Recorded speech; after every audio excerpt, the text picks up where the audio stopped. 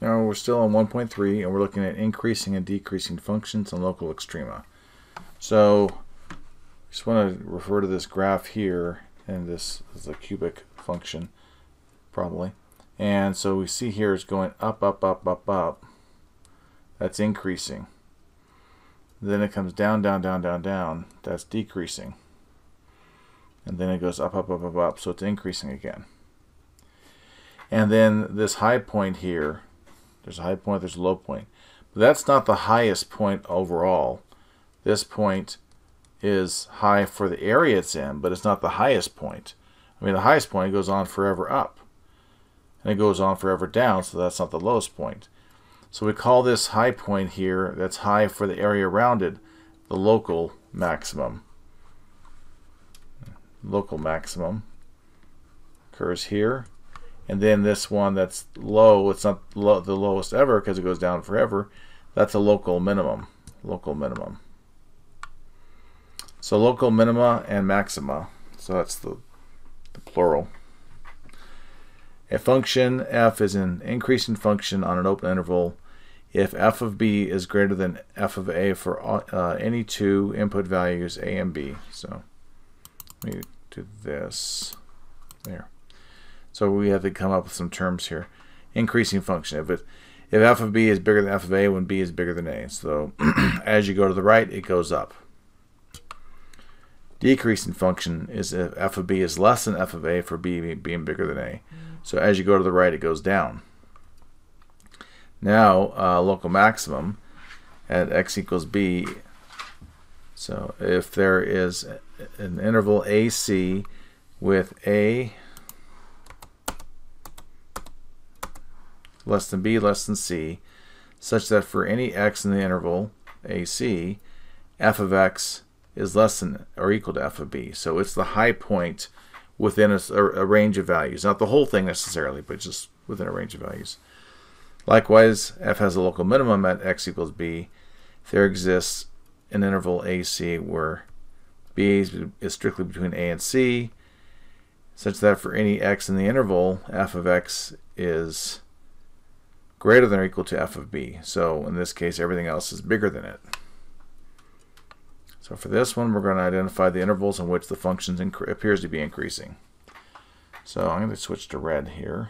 So this seems like things change here, things change here, and things change here. So it looks like it's going down as you go to the right. So decreasing seems to be occurring from negative infinity up to 1. So I'm just looking at the x values here. Then it seems to be increasing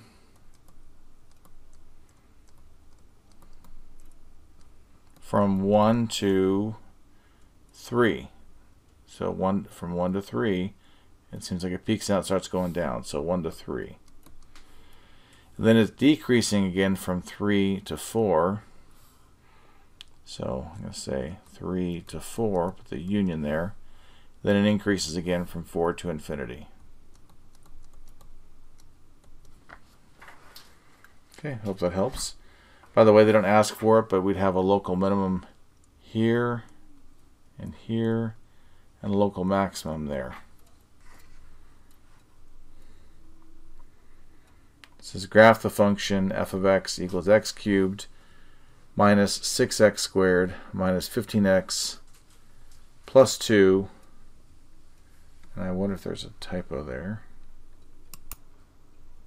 And there was. That's actually a 20. To estimate the local extrema of the function, determine the intervals on which the function is increasing and decreasing. So our graph looks something like this. Let me try to recreate it. And it comes up, peaks right about -1. Then it comes down, comes up again. It crosses here, not that this is asking this problem, at 1. It looks like it bottoms out at 5. So this point would be 5, -80. And this point is at -1, 28. So not drawn to scale necessarily, but okay, so what we're looking at, we have an increasing function here and here on those intervals. So it's increasing from negative infinity up to -1. So I'm looking at the x values for which it's increasing. And then from 5 to infinity. And then it's decreasing from 1 to 5. So I'm looking at the x values where it's decreasing. What x values does it decrease on? So -1 to 5. And then we want to know the local max. And that's this high point here. So -1, 28. And the local min, which is down here, which is going to be 5, -80. Okay. Find all local maxima and minima. So I'm looking for low points. It looks like there's one here. There's a high point there. So let's look. We have a local min at -1, -2. This is at -1, -2. And a local max at 1, +2. That's here. Okay. Absolute maximum and minimum. So the absolute maximum and minimum, so it's not just on an interval, it's for the whole thing. So at x equals c, f of c is a absolute max if f of c is greater than or equal to f of x for all x in the domain.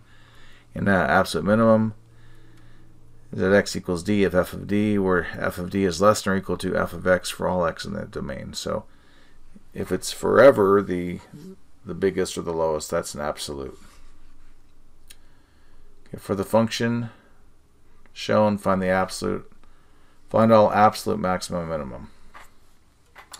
Okay. So this looks maximum and this looks maximum to me. And that's a relative min, but this is the absolute minimum. This is not an, that's a relative min, that's not an absolute minimum. So absolute max occurs at -2, 16, and this is an ordered pair, that's not an interval, +2, 16. Then the absolute min is going to be at 3, -10. Okay.